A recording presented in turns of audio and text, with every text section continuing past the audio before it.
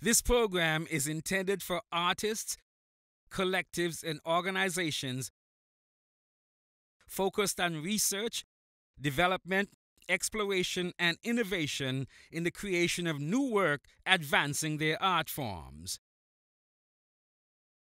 Its objectives are to support the research, creation, production, and presentation of new works intended to be shared with the public, to support artists in their professional and artistic development, and to stimulate the emergence and development of new artistic voices.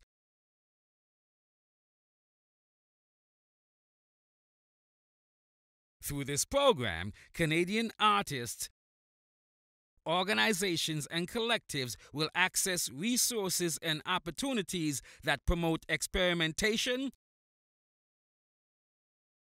exploration, and artistic risk-taking.